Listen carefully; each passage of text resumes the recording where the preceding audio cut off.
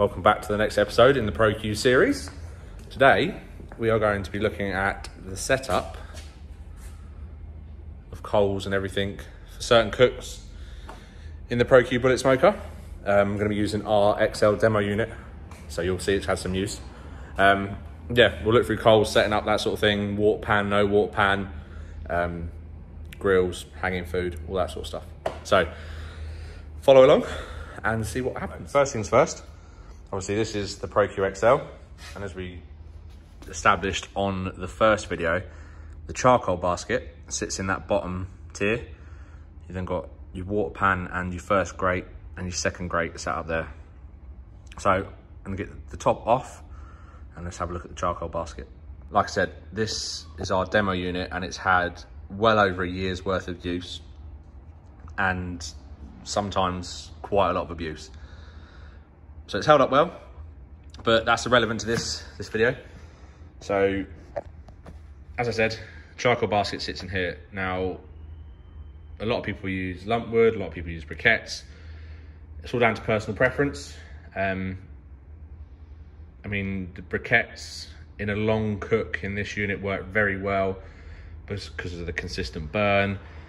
ProQ do their own range of coconut shell briquettes, which are square and they stack perfectly in here, so you can build up a real bank of coal.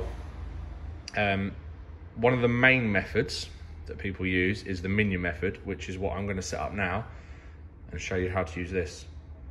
So for this example, we are using the Globaltic birch briquettes. So you can see they're all uniform sized, and this works really well for this minion method. But it doesn't have to be, you can do it messy. I will show you the same setup with lump wood and all that sort of stuff as well. So what we'll do is we'll get this all laid out in here and I'll come back and show you what that's like in a sec.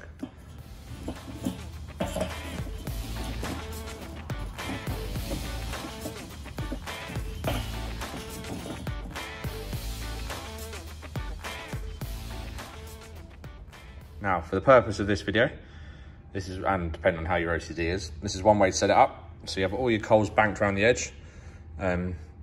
And what you would do is you would light the charcoal in your chimney starter. I would normally use about 8 briquettes, and you dump that in the middle. And then as they burn out, all of these ones catch, and you get that burn all the way out to the outer edge. And then basically the minion method is the application of the dip in the middle, or a gap in the middle, and you dump the coals into the middle and then it expands out. Like I say, this is for the purpose of the video. It doesn't have to be this neat. I will also show you an easier way of doing it. You don't have to stack it all up, but it just looks a bit cooler. But at the end of the day, it doesn't matter. It's going to burn out and turn into ash anyway, so irrelevant. But yeah, so this is the minion method. Basically, coals banked around the edge and a gap in the middle. Some people put charcoal in the middle as well and then dump it in there. But yeah, that's minion method there. I'll also show you what the messy one looks like just now. If you're not worried about it being stacked up and all that sort of stuff, haven't got time, it doesn't need to be like that. All you have to do, fill that with charcoal, make a gap in the middle, done. Again, lit coals get poured into the middle. As it lights, it expands around to the outer edge. And then the amount of charcoal just depends on how big the cook's going to be. Obviously, if it's only going to be a short cook or a short smoke, you don't need a lot of coals. If you're doing a big brisket, anything like that, then you could fill that up, still light the middle, same amount of coals, and then just shut the vents down when you finish. And any coals that are left there be reused in the next one. Those that don't know what I mean about a chimney starter, this is that. So basically you put your charcoal in there, about 8 briquettes is what I normally use. And then you'd put your 2 fire lighters underneath. Don't do it on a shop painted floor, I'm not going to light it. Light those, put that on top, and then you'd wait for your briquettes to turn white and ashy. And that is when they're ready to go. And like I mentioned, pour that in the middle and you are set to go. Got your lit coals in there. Obviously you want to add some smoking wood, smoking chunks, that sort of thing. ProQ do sell their own, and we've got them in store, but I've got to hand some of the smoky oak chunks. So what I tend to do is you have your lit coals in the middle here, so raging hot. I'd put one on top, and I'd maybe pick 2 smaller chunks, put one to the side, either side of that, so as it spreads out you get more smoke. Can use one, obviously it all depends how big the chunks are. These are quite big chunks, so I'd probably only use another one, or break that in, split that down, and that would be enough for a cook. Some things you only want to probably use one, so like chicken, that sort of thing, because you don't want to overpower the meat with the smoke, especially on something stronger like your oak or your hickory. So yeah, that is your minion method. That is ready to go. Obviously you'd have your raging coals in the middle, and as it cooks it would expand out, and obviously you can keep an eye on it through the bottom door. You can keep an eye on what's going on if you want to add another chunk of wood, that sort of thing. So that was obviously with the briquettes.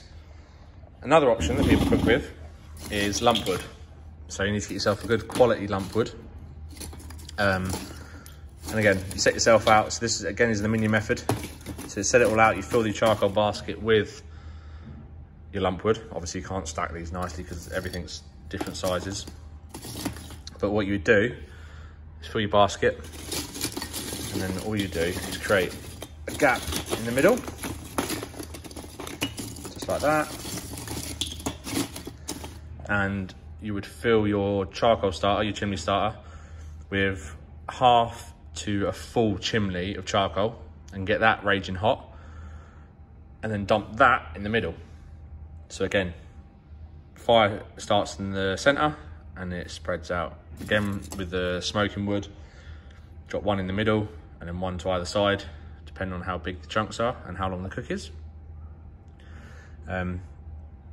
There are 2 other ways that you can light your lump wood as well. These 2 options work better with lump wood, just because briquettes, because of being compressed, they take slightly more energy to start, whereas lump wood doesn't. So these next 2 methods work better with lump wood, which I will show you. One is have your charcoal laid out as it is, and then drop 2, I tend to use 2 fire lighters in the middle and light those. Now this method will take slightly longer, purely because you're starting the fire in the center. There's no heat rising or anything like that, like it would in a chimney starter, but it still works very well. The second option, instead of using your fire lighters, is, if you've got one, is to use one of these electric charcoal starters. So this is one that we sell. We've actually just sold out. But all this is a very intense heat gun. And again, all you would do is start this up, hold it in the middle until you've got glowing coal, and away you go. These take maybe 60 seconds to get the coals lit, and then to get its temperature, you're probably looking another 10-15 minutes. But they all tend to be about the same sort of time to get them started. Nice one with the charcoal starter is you can use that throughout a cook. So if you want to boost the temp up slightly, or it's fluctuating too much, you just chuck a load of new coals in, you can use that to boost it up quicker. But irrelevant to that, like I said, all 3 methods. So you either dump the charcoal in from the charcoal starter in the middle, drop 2 fire lighters in the middle, or use a chimney starter in the middle. And that is the minion method. And that works very well in these setups. It's not the only way you can do it, but that's personally what I use, and what I tell the customers to use. Next video, I will show you at what point I add the chunks, and all that sort of stuff. So the next video will be our first cook on this for the series. But I will show you how much I let the coals spread, all that sort of stuff. Because at the end of the day, if you're grilling on this and you're not doing low and slow, you can just get this as lit as much as you want, get it as hot as you want, that sort of stuff. But we'll cover that in another video, like I said. So you got it all going, and now it's time to build this up, ready for a low and slow cook. First step is to get that stack on. So you got your first stack on. Now, this explanation is for low and slow, so I won't go into too much detail on the other stuff yet, but I will show you that on the other cooks, like I keep saying. But if you wanted to have it like this, you could just put your first grate in, like so, and just grill at that height, direct above the charcoal. But for this, we are doing a low and slow. So first option is water pan. So your water pan sits inside there like that. Sits on these 3 tabs below the grate. So there's a lot of different methods people use. These are designed to fill with water, so this is your water pan, that acts as your heat sink. Some people struggle to build up temperatures. It all depends on weather, all that sort of stuff. But what we tend to do is we would wrap this in tin foil and just use it as a heat deflector. Some people put sand in there as well, and again, has the same effect, acts as a heat deflector. Keeps temperatures down for low and slow. You can also do low and slow without this in there at all, which I will show you in a sec. But for this, we're going on the basis that we're doing the low and slow and we're cooking on both grates, on both levels. So you got your water pan in, covered in tin foil, and then you would get your first grate on. And that would be your first layer to put your food on. Obviously this will be slightly hotter because it's close to the fire, all that sort of stuff. So maybe bigger cuts or things that might take slightly longer, or higher fat content because it won't be as dried out and that sort of thing. We'll go on that level. And the next step, let's get the second level on, which I'll do now. Second level on. So this would be your top cooking grate. So again, you've got your first cooking grate down there, and then your second cooking grate up the top. So these XLs have a lot of cook space. You know, plenty of food on there. I think in our classes at some points we have 4 racks of ribs and wings on these, and still space for other bits and pieces. So once that's all built up, you then get your lid on.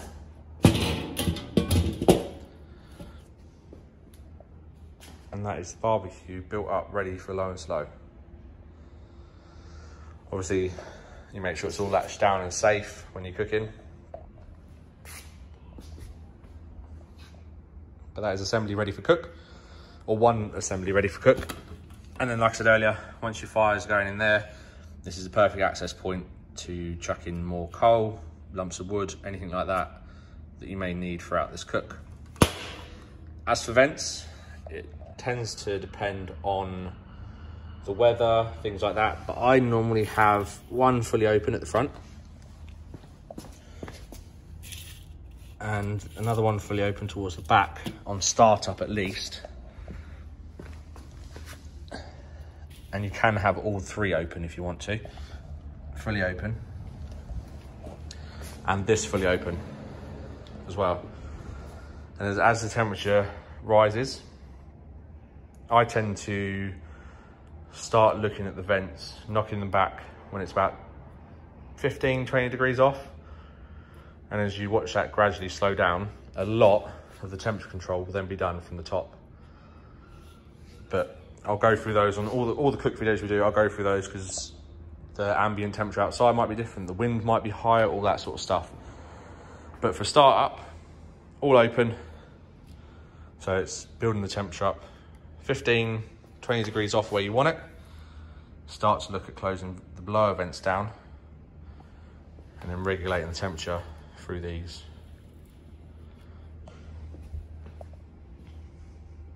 I also mentioned that you don't necessarily need the water pan to do a low and slow cook.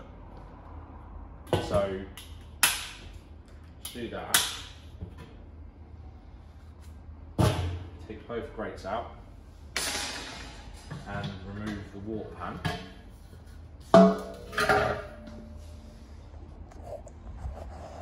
That leaves you directly above the coals. You don't need the second grate or the first grate because that would be quite close to the fire. So you put the lid back on.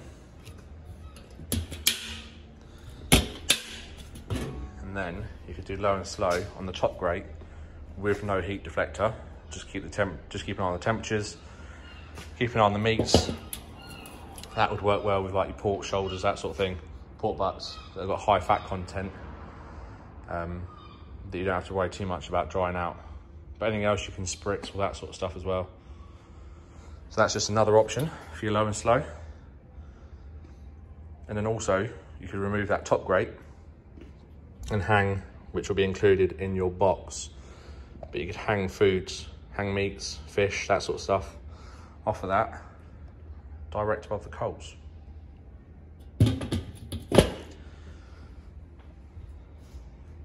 That is just a quick look at setup of the ProQ XL, or any of the ProQ range, any of the ProQ bullet smokers. For low and slow, detailing the minion method, and water pan in, water pan out, all that sort of stuff. Next video will be a cook. So haven't decided fully what we're going to cook yet, but we will go through that, and we'll go through using the minion method and all that sort of stuff. We'll also be doing some direct grilling in another video, so we'll go through setup of that, what coal's best to use, water pan, all that sort of stuff. We will look at doing some hanging as the temperatures start to get colder in the UK after summer. We'll also look at doing cold smoking, all that sort of stuff. Rotisserie cooks, plancher cooks, how portable they are for traveling, camping, all that sort of stuff. So if there's something specific you want to see to the ProQ range on the bullet smoke or something like that, drop us a comment below, send us a message on our social media and let us know what you want to see, and hopefully see you in the next one. If you like this video, press the little subscription bell, drop a comment, all that sort of stuff, subscribe, you know the drill, so we can keep making these videos and hopefully helping you guys out. See you later.